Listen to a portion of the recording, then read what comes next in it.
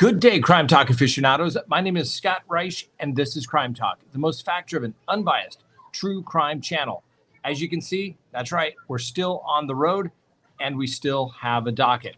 First on the docket today, Harvey Weinstein gets to go on a field trip. I doubt he's coming here to Turks and Caicos. Second, Ghislaine Maxwell's new effort to go home, and I bet she would love to make it to Turks and Caicos.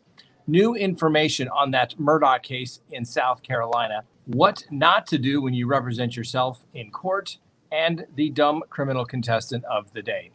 Let's talk about it.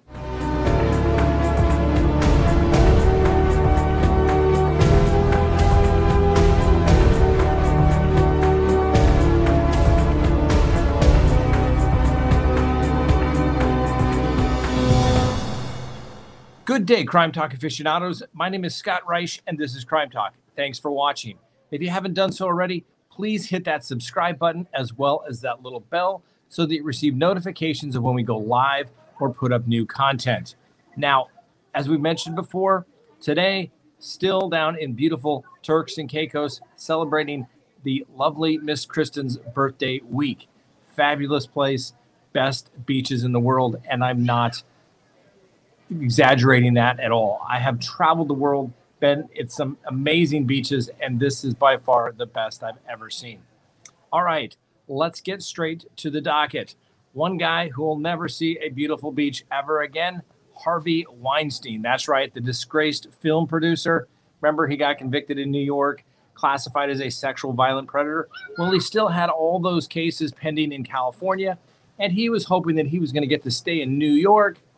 Well, because it was getting comfortable for him, and he says that he's receiving medical treatment there. Well, California wants him in LA so that they can try him for cases out there. Now, Weinstein's lawyers were arguing that, hey, he has health issues and he needs to stay on the East Coast, and don't worry about sending him to LA, because that's just going to complicate everything. Well, as most DAs will tell a judge, and this is what the DA told the judge in New York, don't they have medical treatment facilities in California as well? They do, even if you're in custody. It may not be the best healthcare that Mr. Weinstein was used to receiving. However, it is going to be the bare minimum healthcare that he is going to get. The court decided in New York that he gets to go to California, and he will be extradited out to LA sometime in mid-July. Harvey, don't think of it as punishment. Think of it as a new adventure. You're kind of like going home, just without all the perks of maybe your private aircraft and everything else. Now you just get an escort of a different kind. All right, next on the docket, Ghislaine Maxwell, still trying to go home. As you know, Ghislaine Maxwell was a very close confidant, friend, right-hand person for that disgraced guy financier that we refer to as Jeff here, because why? That's right, YouTube will shut us down if we mention his name. Well, as you may recall, first she tried to get out saying she wasn't a flight risk. Then she was saying, hey, let me post large bonds so that I can be released. Trust me on this one, is what she basically said. Then it was the extreme lockdown conditions that they were holding Miss Maxwell in while she's awaiting her trial. And the judge rejected that argument as well. And now the new argument is that she is having literally feces from mice and sewage that are flowing through her cell, literally raining down on her. Now, I'm not sure what jurisdiction the court thinks they have to correct housing problems and maintenance issues at a federal detention center. Let me tell you, I think they have zero. I've been in federal court oftentimes where defendant will say, hey, I'm not receiving the medical attention I need, or I need to get my eyeglasses sent. And the judge says, I have no jurisdiction over that, but maybe we can ask the marshals. The marshals can be persuaded by the federal judge to say, maybe we could look into that. That's about the best that the court can do. There's nothing that has changed that is going to allow Ghislaine Maxwell to be released on a bond in this particular situation. Now, the court hasn't ruled yet, but I'm putting my money on denied, okay? Denied. Ghislaine Maxwell, you need to sit down, work with your attorneys, focus on your defense, and quit worrying about going home because you're not going anywhere.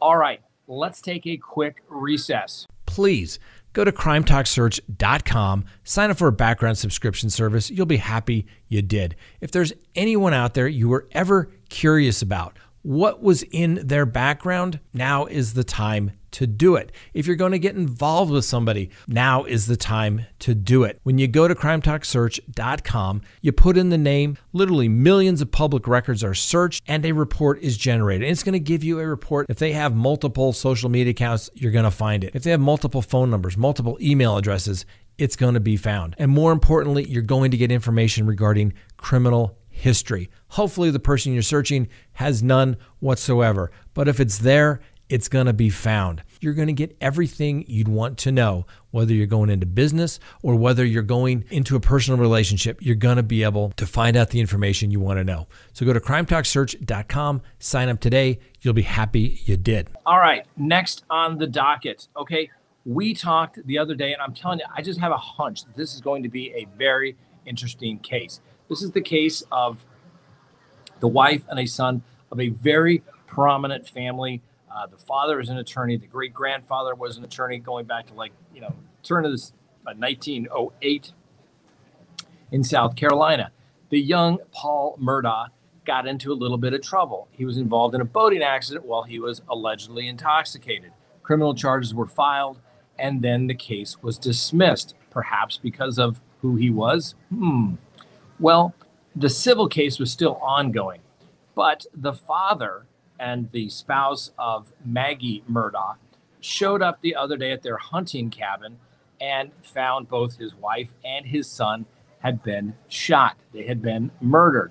So the father and the husband of the deceased in this particular case, Alex Murdaugh, is not considered a suspect in any way whatsoever. The cause of death for both victims has been released in the autopsy, and it's multiple gunshot wounds. Why is that significant? Because, well, no one was really sure at first. Was this some sort of murder-suicide? Well, it appears not the case. Must not have had the weapons remain behind as well. So who would want to kill these two individuals? A lot of speculation. The word is that Paul Murdaugh has quite a temper and can get very angry when he drinks. Perhaps somebody wasn't amused by his drunken antics. More is going to be investigated in this case.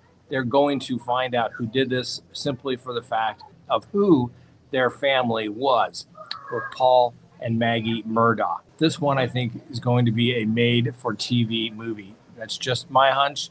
We'll see how it plays out. And if I'm wrong, I will let you know. Next on the docket, what not to do in court. There's an old adage that states, he who represents himself in court has a fool for a client. Well, meet a fool, Ronnie O'Neill III. He's charged with 2 counts of first-degree murder and 1 count of attempted murder. He is facing the death penalty for allegedly killing his girlfriend and their daughter.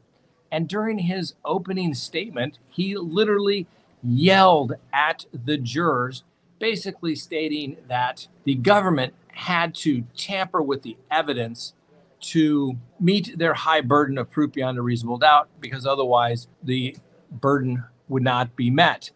Therefore, the government had to tamper. An interesting theory for sure, usually something you don't lay out in opening statement. If that's your theory, you wait and see how things develop. But that's what happens when you represent yourself and you have no idea what the hell you're doing. The district attorney's opening statement was a little less dramatic. They apparently stated that O'Neill beat his girlfriend to death. He ran back inside the house and killed his daughter using a hatchet. Pretty straightforward theory of the case. Somehow I think it will in fact prevail. So, Mr. O'Neill, you're not our dumb criminal contestant of the week, that's for sure, but you certainly could be a contender. But now you just made it to the main news feed. Congratulations.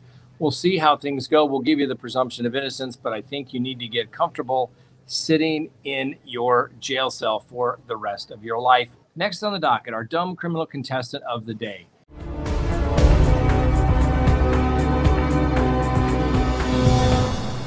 Gilbert Crantress.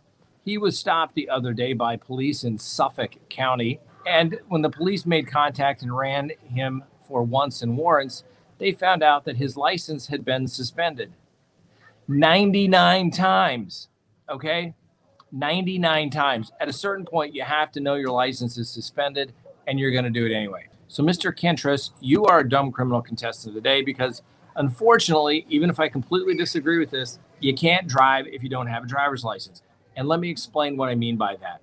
One of the dumbest things, particularly in states that are spread out, maybe it works in an urban city, but let me tell you, all the legislators out there, all the prosecutors, all the judges, if you really think that you're going to stop somebody from driving their car where there's no public transportation because they don't have a valid driver's license or get suspended because of points, guess what? You are completely fooling yourself. It's simply not going to happen. Yes, charge them lots of money, but do not take away their license. They're going to drive anyway, and then they probably drive without insurance. Well, we'd rather have people insured than driving without insurance. So therefore, it's just good public policy to do that. But somebody down at the State House says, I know what we'll do. We'll get them to stop driving. We'll suspend their license. That'll show them. It never works. All right, that's all we have for you today. Thanks for watching. We have a couple more days here in beautiful Turks and Caicos, and we'll be in the Crime Talk studios next week. We'll see you next time on Crime Talk.